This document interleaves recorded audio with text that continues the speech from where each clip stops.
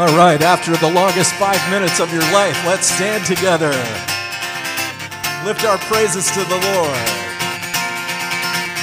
You lived, you died, you said in 3 days you would rise. You did, you're alive. You rule, you reign, you said you're coming back again. I know that you will, and all the earth will sing your praises. All the earth will sing your praises.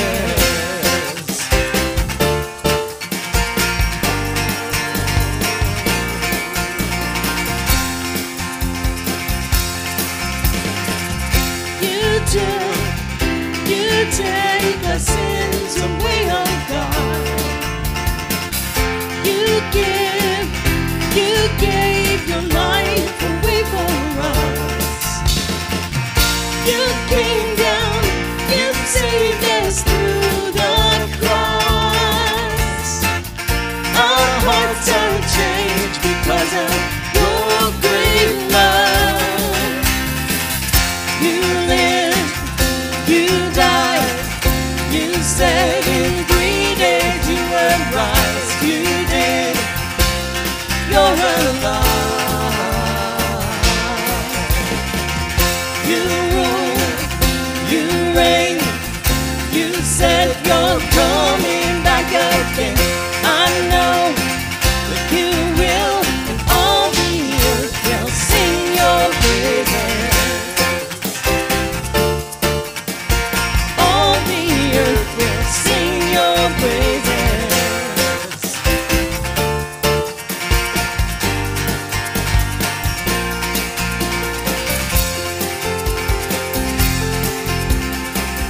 No one, no name can rise above you, Lord.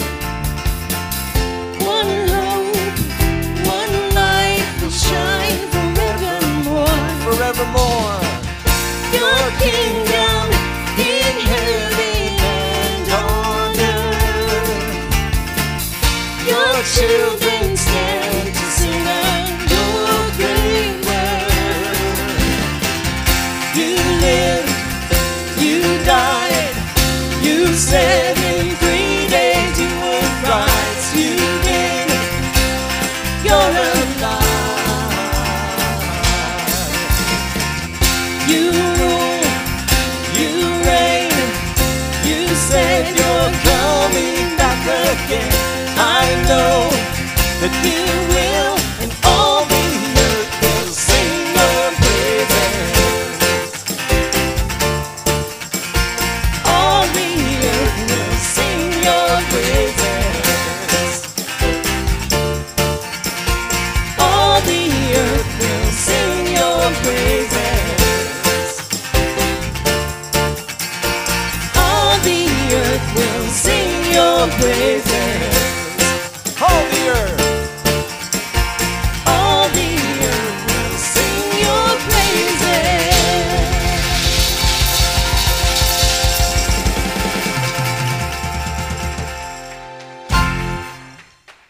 Amen. In the name of the Father, and of the Son, and of the Holy Spirit. Amen. Welcome. What a beautiful, joyful day. So many of us here today to celebrate not only worshiping our Lord and Savior, but to celebrate some fellowship after church today with a picnic. I hope all of you know that you're invited for burgers and hot dogs. And if you're at home, you can still make it for burgers and hot dogs after the service today as well. We'd love to have you here. My name is Joel, and I'm the pastor here at St. Mark.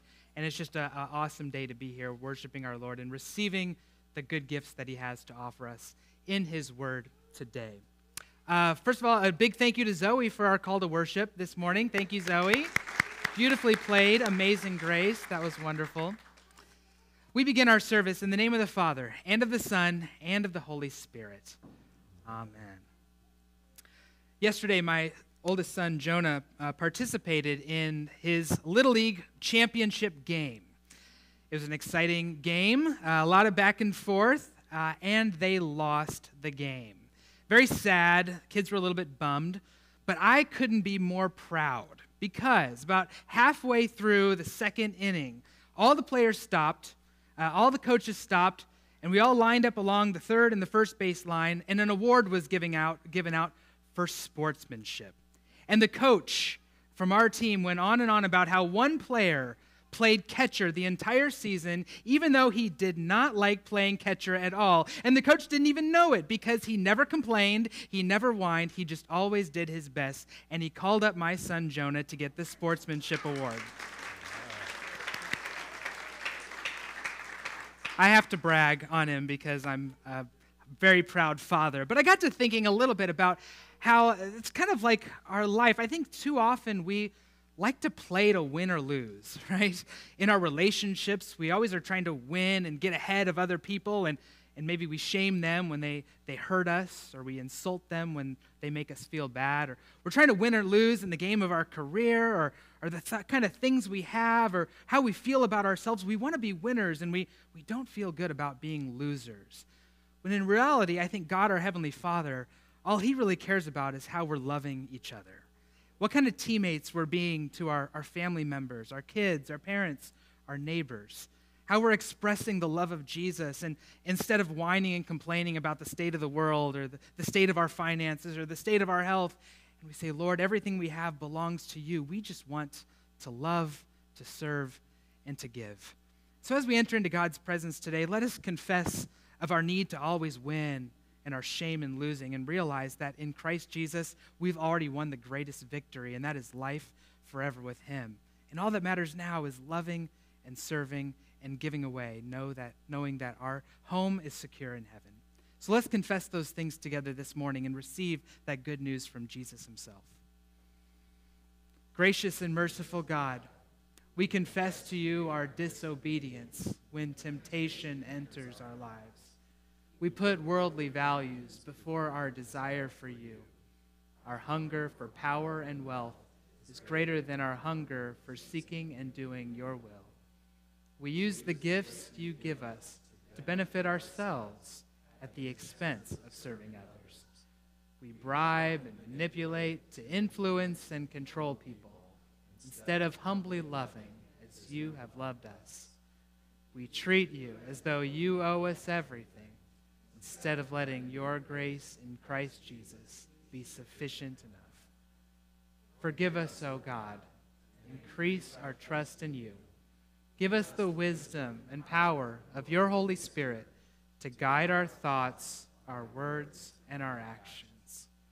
Speak to us your words of eternal life, and help us to take up our crosses daily and follow you. Our Heavenly Father has had mercy on you. In Jesus Christ, He sees you as His precious child, and He's proud of you. And He so desires you to know His grace and His mercy each and every day of your life. As a called and ordained servant of Jesus, and by His power, by His authority, and by His command, I declare your sins and mine are completely forgiven in the name of the Father and of the Son and of the Holy Spirit. Amen. You may be seated.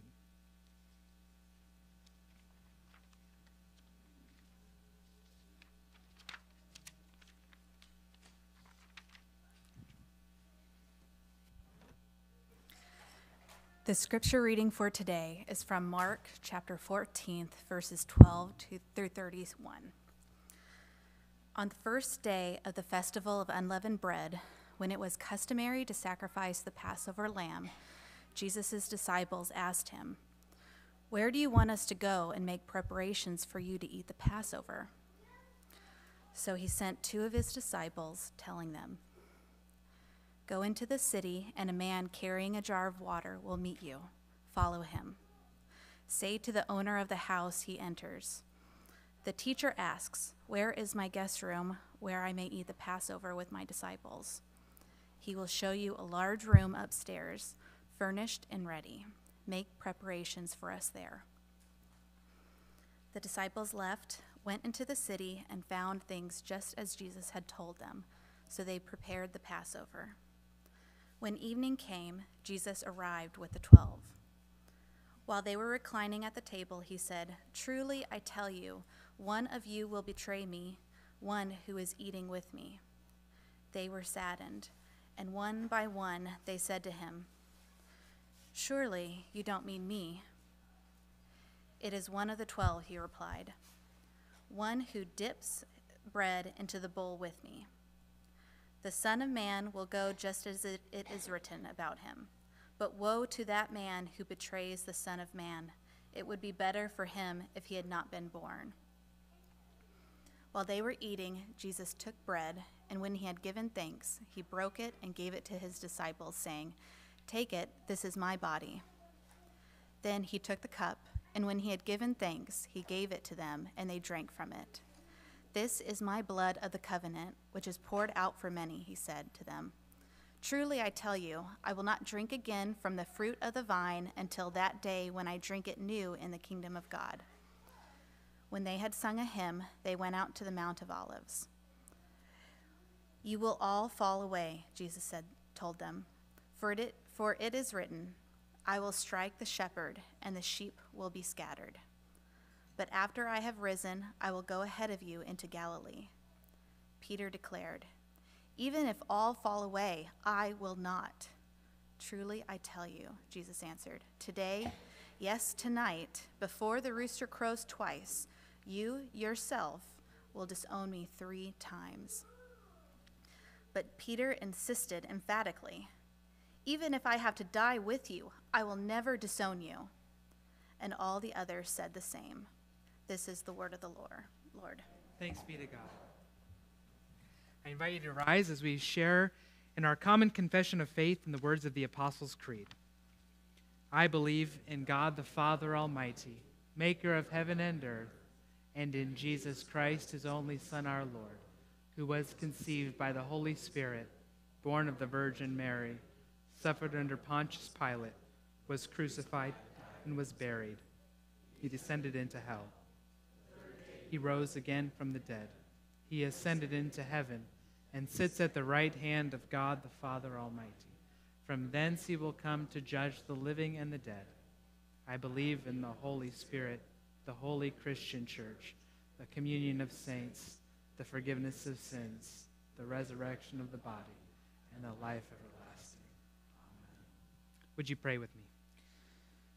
Dear Lord Jesus, as we contemplate today on your last meal with your disciples, we are so profoundly grateful for all that you went through in order to win forgiveness for us and the entire world. Lord, as we hear from your word today, may our hearts be open and our minds enlivened to see you for who you truly are and how you come to us with your grace and mercy every single day. In Jesus' name we pray. Amen. You may be seated. Grace, mercy, and peace to you from God our Father and our Lord Jesus Christ. Amen. If you've been to St. Mark for any length of time, or if you've been a Lutheran for a while, maybe your entire life, even if you've been to a Christian church, you've probably noticed that we as Christians have quite an affinity for the sacrament of the altar, for Holy Communion, for the Eucharist, the Lord's Supper, the wafer and the wine, whatever you want to call it. Whatever you want to call it, it really is special. It's a gift. It's far too special that even though we celebrate it weekly, we don't pause nearly enough to think about the profoundness of what Jesus offers to us in this meal, its meaning, its power, or even its great historic origin. So today in our reading from Mark chapter 14, we looked and we saw and we heard Jesus institute it for the first time. So let's take a look at Jesus' last meal with his disciples, the details that surrounded it, and what it means for us today. First, we have to step back into time. What was the Passover? For those of you who don't know, the Passover was this holy annual festival for God's people, the Israelites. It was about 1,500 years before Jesus was even born. The Israelites were enslaved in Egypt.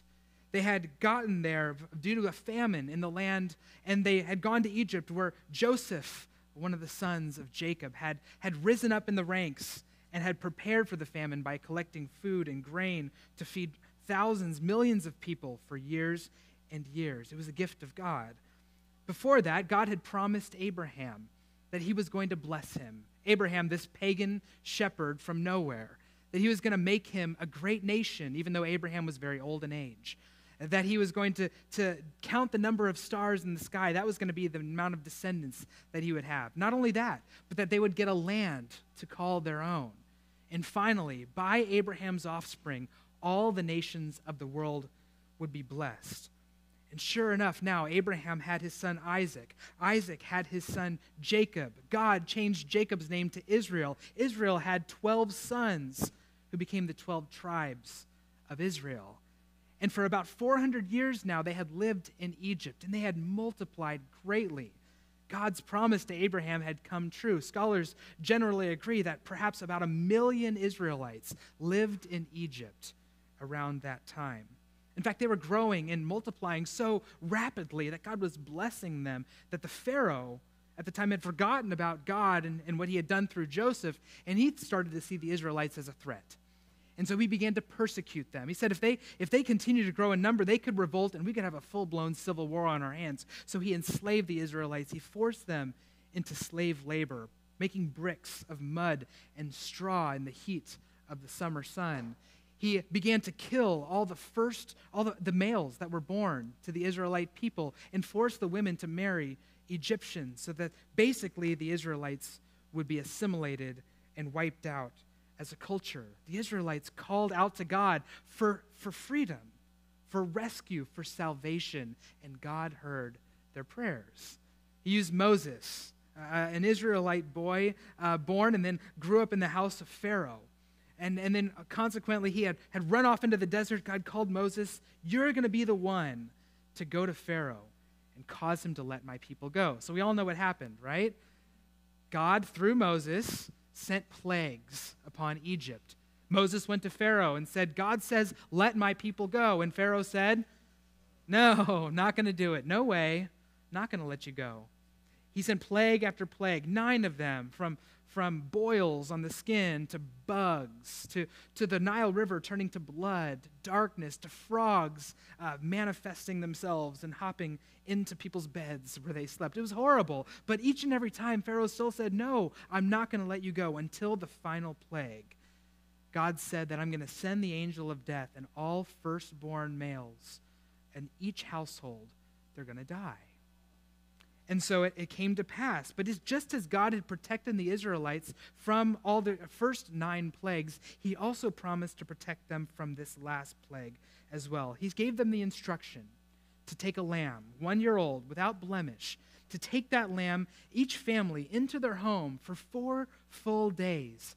And at the end of the 4th day, to sacrifice that lamb, to take the blood of the lamb and to paint it on the doorposts of their homes. And once they did that, when the angel of death came, he would pass over the home that was marked with the blood of the lamb. And everyone within that home would be safe. That's where we get the word Passover from. The angel of death would pass over those homes. And that's how it happened. The Israelites were spared. Pharaoh finally told them to leave. And eventually, they reached the fulfillment of God's second promise to Abraham. They got to the promised land. It took them a little bit to get there, but they got there. They got a land, this beautiful little stretch of land on the east side of the Mediterranean. And so beginning with that first Passover, God gave the Israelites instructions that every single year they were to celebrate this Passover together. It was to be to them their national independence day, if you will. And they would have these special foods that they would eat. They would eat the lamb that was sacrificed and roasted over a fire. They would eat bitter herbs, horseradish, and other leafy lettuces dipped in salt water to remind them of the bitter tears that their people cried in slavery in Egypt. They ate haroseth, which was this mixture of nuts and fruits and wine, in order to remind them of the bricks that they made with their hands and the brutal labor that they endured. They ate matzah bread, unleavened bread, which did not have yeast in it. They didn't have time to let the bread rise. They had to eat it in haste. They had this beautiful meal that was all prepared for them, the lamb. And then they had the 4 cups of wine which was given as something that kings drink, as nobility drinks, not that slaves drink. For them, every single time, for generations, for thousands of years, families gathered together. They dressed themselves in clothes, ready to make a run for it, as if what happened to their ancestors were happening to them as well. It was their national identity. It was their story, their narrative of how God had had grace and mercy, how he had shown his power for them, his people. The youngest in the family during that night would prepare for weeks to play his part in the role of the meal. Why on this night do we eat these special foods? What makes this night so different than all other nights? The child would ask. And the story would be told, and it would come to life again and again. Each gathering, they would place themselves back in that setting as God's people. It was the greatest narrative of mercy and grace and the love of God. And every person that was living within 15 miles of Jerusalem was required by law to head to Jerusalem for the Passover meal. In fact, at that time, Jerusalem, which typically had a citizenship of about 100,000 people, would, by all scholars' understanding, swell to maybe 2 to 3 million people at the time that Jesus was celebrating the Passover. And it's exactly for that reason, for these reasons together, that Jesus chose this night to start a new narrative, to finish God's promise to Abraham 1,500 years ago, that yes, they would be a people, yes, they would have a land, but now, by Abraham's offspring, by Jesus Christ himself, all nations of the world would be blessed. So on this Passover, this last Passover of Jesus, he places himself in the very center of the story. Jesus becomes the perfect lamb that would be sacrificed not only for the nation of Israel, but for the sins of all people in all times and in all places. As John the Baptist cried out when he first saw Jesus 3 years before, "Behold, the Lamb of God who takes away the sins of the world." It's why Jesus came. He became the new Passover, that all who believe in what Jesus did on the cross and in the empty tomb, that death would not be the end of their story. That just as Jesus rose from the dead, all who put their faith and trust in Christ, we would rise too and spend an eternity with God forever in paradise. That's why we don't celebrate the Passover anymore. I mean, we can to remember what God did for his people, but we celebrate a new Passover. We celebrate Christ's Passover. This meal we call the Lord's Supper, Holy Communion, the Eucharist, something that Jesus gives us on that night to remember what he has done on the cross for us and for all people. It's the new holiest festival in history, one that billions of believers celebrate on this day and every week all around the world from every different nation and language. So what can we learn about this special meal, about the Lord's Supper from Jesus' time with his disciples in Mark chapter 14? 3 things I think stand out to me in this passage and for us. The first is that in the Lord's Supper, Jesus promises to be present with us. Mysteriously, miraculously, yet physically being with us. In Mark chapter 14, Jesus took that bread and he said, "This bread is my body." He took the cup and he said, "This cup is my blood," the blood of the new covenant poured out for many. I think there's a reason that when God prescribed the Passover, he had the Israelites keep that lamb for 4 days. You think you know what it is? Why would he have them keep that lamb in their home for 4 days? They grew to love that lamb. That lamb became a pet for them. Some of you, he wanted them to know and to experience the love for that lamb, and then also to feel the pain of that lamb that would have to be sacrificed in order for them to go free. Some of you know that we have guinea pigs at our home. And if you don't know the story of how we got guinea pigs, basically my wife said we're getting guinea pigs, and I didn't have a really much of a say in the matter. It was for the education for the children, and to help them learn how to care for small creatures. And I said, okay, we can get guinea pigs, but you guys, you're going to clean, you're going to feed them, you're going to take care of them, and I'm just going to look at them from now and again.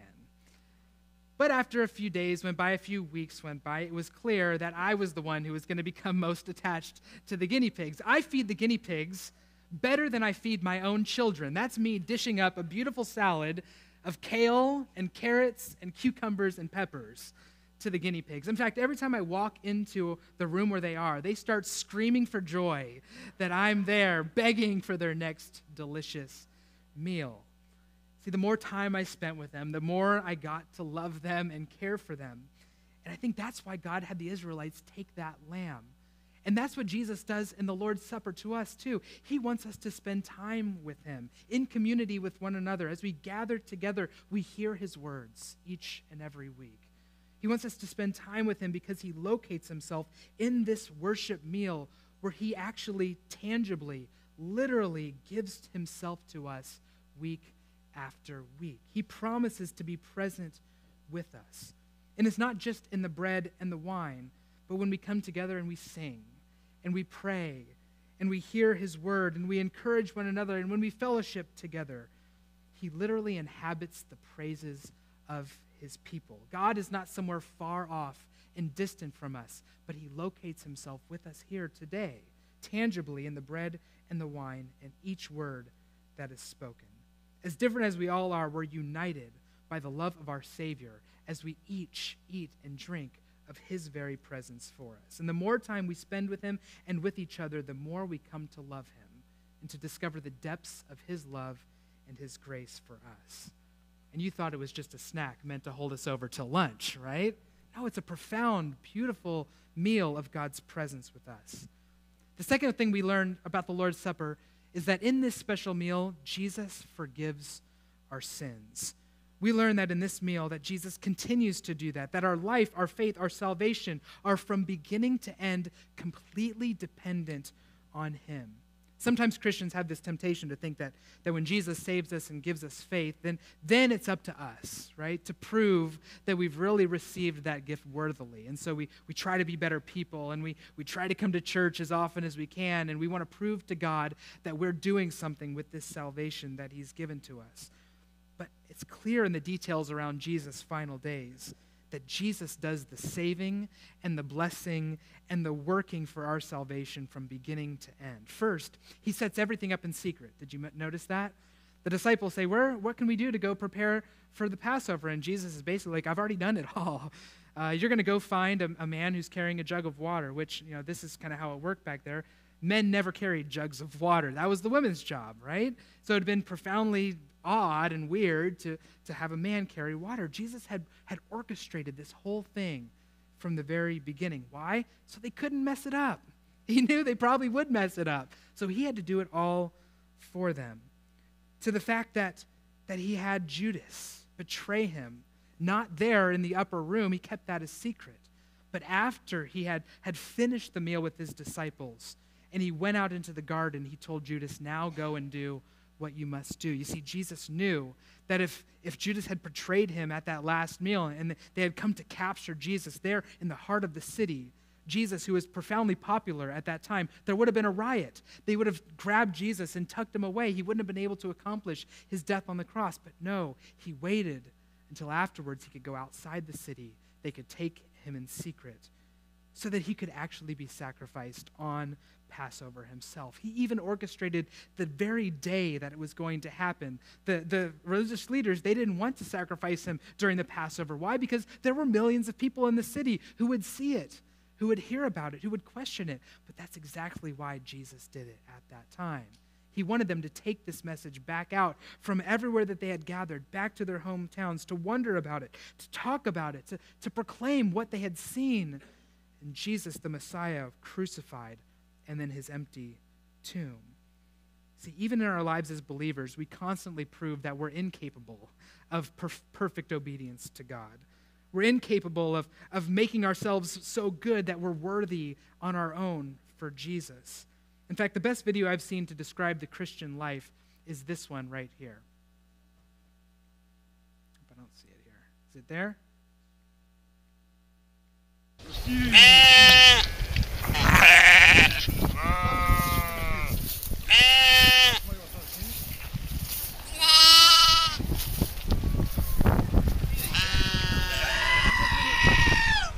седеш терне против солнца. Right? Jesus saves us. He gives us faith. He gives us new life. And we're like, thanks, Jesus. And what's on to the next sin, you know? We can do it on our own. No, we can't. We just dig ourselves another new hole. And we continue to do this over and over and over again. That's my life in a 30-second clip right there. When we come to the Lord's Supper, Jesus is not under any understanding that we're coming and bringing our best to him. In the Lord's Supper, he offers us forgiveness. We come to him empty. We come to him like Judas and Peter and the disciples who betray him and deny him constantly in our thoughts, in our words, in our actions. And yet, just like he did for them, he freely offers us this special meal. His forgiveness, his love, his promise that what he did on the cross, he gives to us each and every week. And the very fact that we come to receive it is because Jesus, as the Good Shepherd, has drawn us out again and again and brought us back to himself. We come to him empty and we leave filled with his presence, with his power, with his strength, with his love for others, with his spirit, and to walk with him in the week ahead. So the Lord's Supper helps us to remain dependent on him for everything. Let's not watch it again. Finally, in the Lord's Supper, Jesus fills us with hope. This meal is an appetizer of a much better, a much fuller, a much more fulfilling meal that is coming when Jesus returns. At the end of the passage, Jesus says to his disciples, "You will all fall away, for it is written, I will strike the shepherd and the sheep will be scattered." And they were.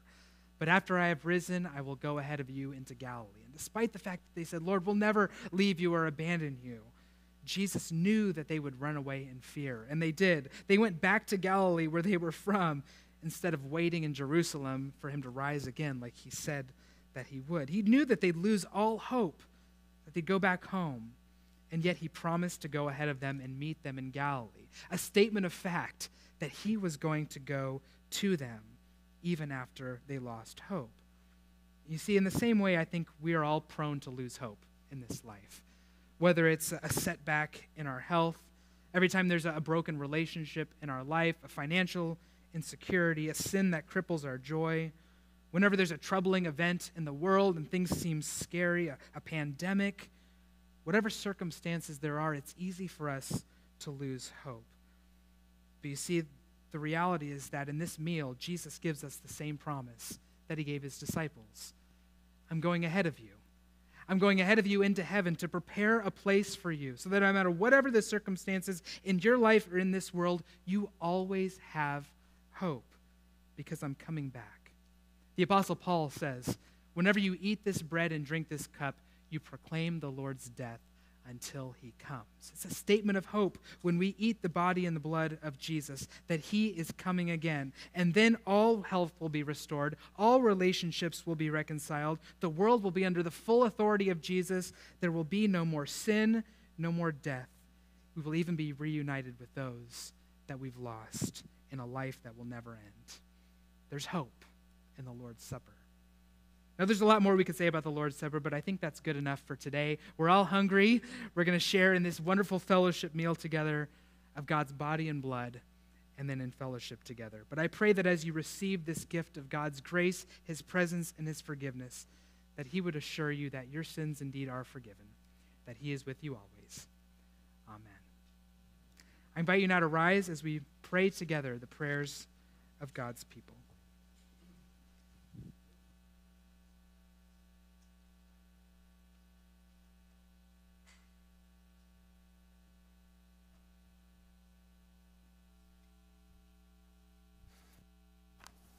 O Father, Lord of heaven and earth, we praise you and glorify your name. We thank you, Papa, for your word and the clarity it brings to your will for our lives and the body of our church, St. Mark. We pray, Lord, that the Holy Spirit would continue to cover us and provide us the courage and strength to live your will, both individually and as your body of St. Mark. We thank you for your written word. O Papa, we pray for the awareness for the many ways we are blessed by the gifts through the Holy Spirit. Oh Lord, we trust you so that we have the courage and to follow your gifts, to follow our gifts. Please let us see in each other these blessings and encourage each other to explore how we might use them so that we may glorify you. Father, you sent your Son to live, teach, and suffer, eventually being turned over to those who would crucify him, so that through his blood shed on the foot of the cross, his death would save us from our sins, bring us to eternal life. With this mystery of the Holy Spirit, we pray for strength in the truth that Jesus is the good news. We ask for the wisdom and logic to share the truth of Jesus Christ with love to non-believers and skeptics, that they may become one with you, Jesus Christ. Oh, Papa, we come to you with humble prayers for our children, for your children, our brothers and sisters who are sick and injured. We ask in Jesus' name for complete healing and restoration. We know your love is far greater than our understanding. We lift our hands to you, Lord, with all the faith that we have, that your healing hand will rest on those names we each hold on our hearts. Lord, we pray with gratitude for the positive results in the treatment and battle against COVID virus, remembering all those who lost the fight from COVID, and for their families, we pray to you, Jesus Christ, for comfort and healing. We pray for all those who have worked long and hard hours serving the affected community without their tireless efforts and inconvenience of being separated from their own families. We would not be able to make this progress. We thank you, Lord, for this. Thank you, Father, for hearing our prayers. In the name of your Son, Jesus Christ. Amen.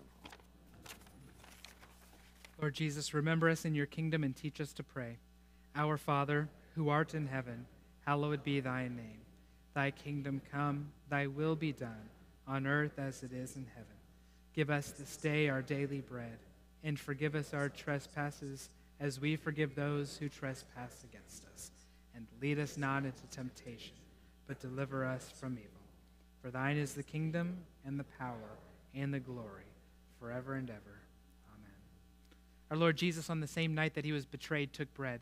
And when he had given thanks, he broke it and gave it to his disciples, saying, "Take and eat. This is my body given for you. This do in remembrance of me." In the same way also he took the cup, and when he had given thanks, he gave it to them, saying, "Drink of it, all of you. This cup is the New Testament in my blood, shed for you for the forgiveness of all of your sins. This do as often as you drink it in remembrance of me." The peace of the Lord be with you. Come, for the table is prepared. Our Lord Jesus comes to give you his gift of forgiveness, his presence, and the hope of eternal life. You may be seated.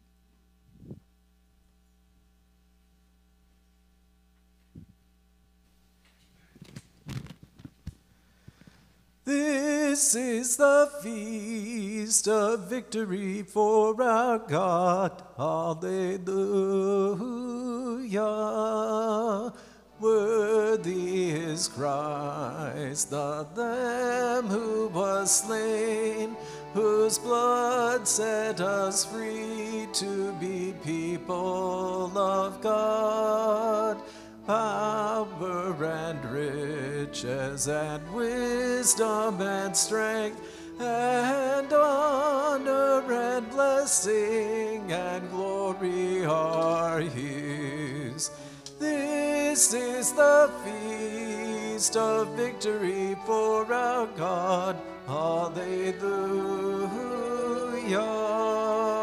Sing with all the people of God and join in the hymn of all creation.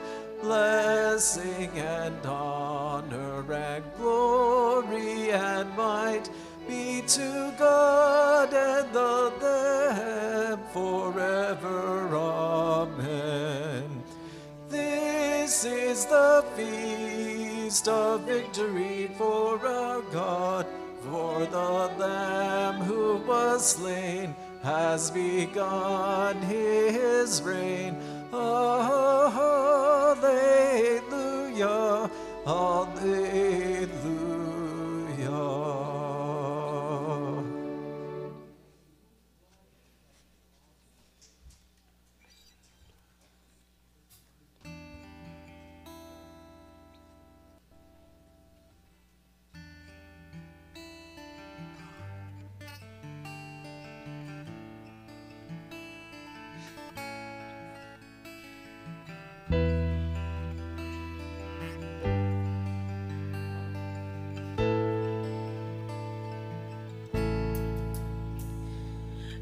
sent a son, incarnate word named Jesus, God and man.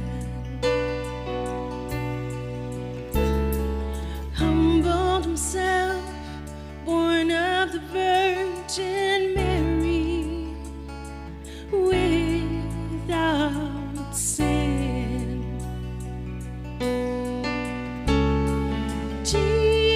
Jesus, God of all glory, it's Jesus. Oh, what a story of God's great mercy.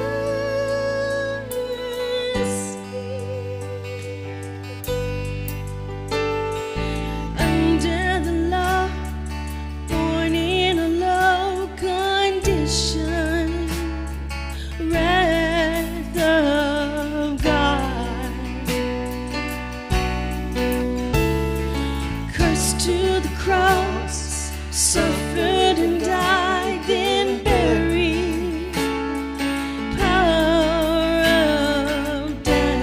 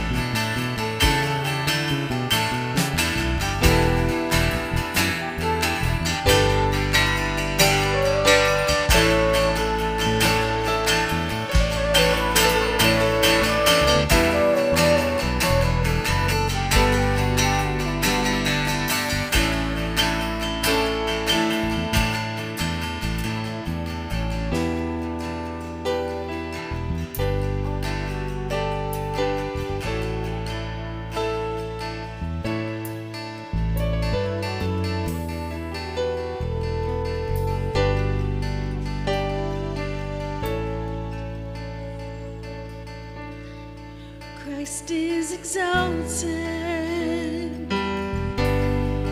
Christ is exalted. Christ is exalted. Christ is exalted. Stand and exalt him together. Christ is exalted. Christ is exalted. Christ is exalted. Christ is exalted.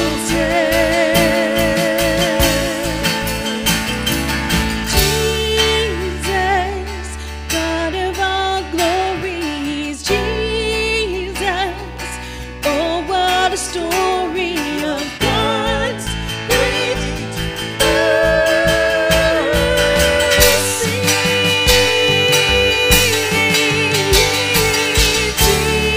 Jesus, precious Redeemer, Jesus, beautiful bringer of God's great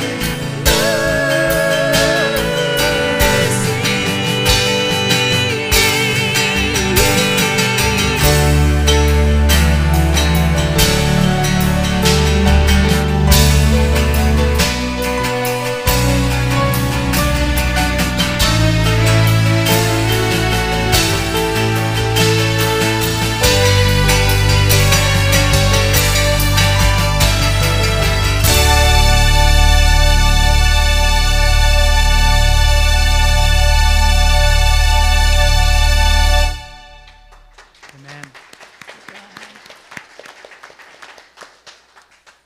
Receive the blessing of our Lord. The Lord bless you and keep you. The Lord make his face shine on you and be gracious to you. The Lord look upon you with favor and give you his peace. Amen. You may be seated for just a few announcements.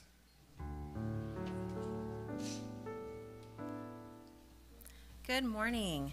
This is our last preschool update for church for the school year, and I am so surprised that we're already at the end of this amazing year. Today I want to update you on a couple of things that we've done in the last month.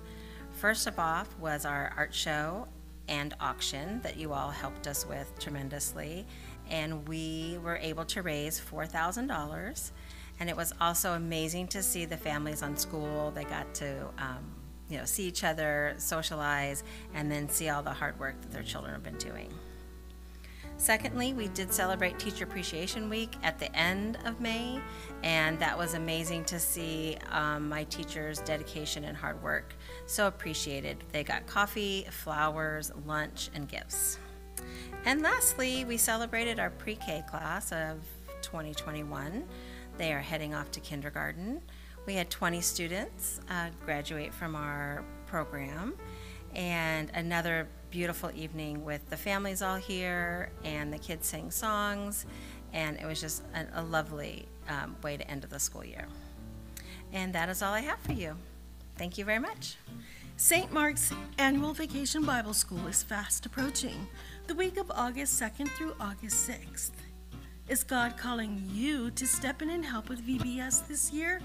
Perhaps putting together decorations from home or leading children to stations during VBS week?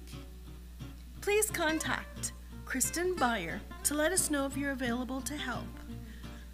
Registration will take place after volunteers are recruited.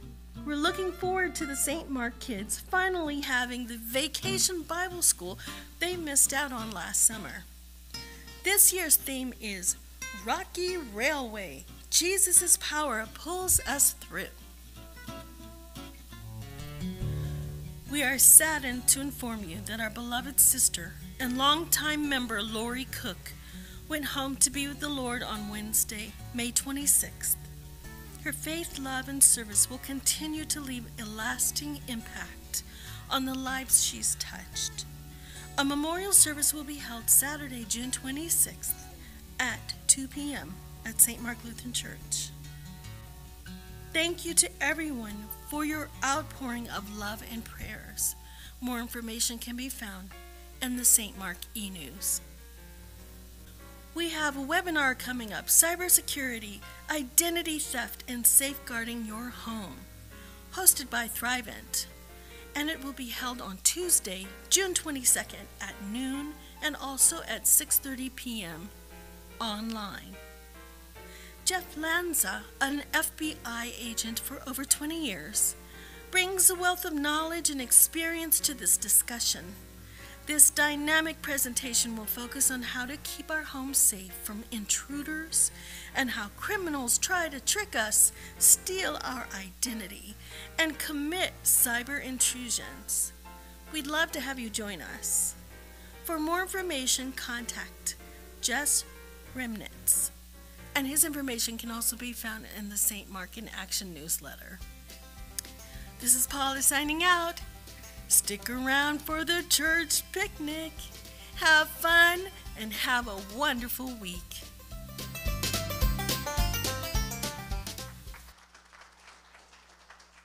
Thank you, Paula. Before we head back to the back, I'd like to recognize and thank those who helped make a beautiful presentation and lunch for us. So if you've helped out, would you please stand? I know Allie's in the back, Dave, Paul and Carolyn Kuttner, Randy and his family. Let's give them a round of applause. Carol, Ashra. I think a lot of the helpers are still back there setting up. So if you see them, give them a big thank you for all the hard work they put into this amazing lunch. Peg and a number of others too. So let's stand and we'll join together in a prayer for the food. Father in heaven, we're so thankful for today and the time that we have together as brothers and sisters in Christ to celebrate summer, to celebrate the return to church, to celebrate all the amazing things you've done in our community. And we pray thanksgiving for the food that we're about to share together and all the wonderful conversations that are going to take place. In Jesus' name we pray. Amen. Go in peace and serve the Lord. Thanks be to God. We'll see you in the back.